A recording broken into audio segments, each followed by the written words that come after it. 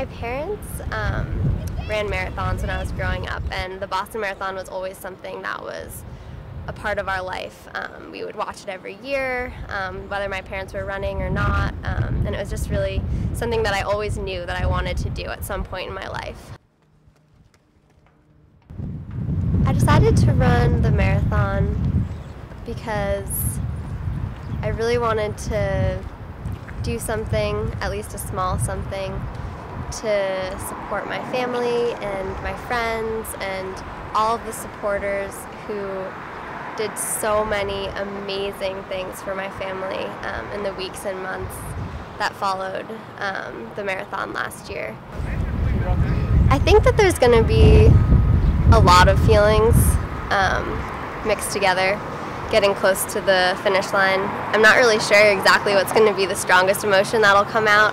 I definitely think that there is going to be a lot of pride. I think it'll be a small way to say thank you, and also kind of a personal conclusion to a journey that started last year and that didn't really have that kind of final punctuation mark.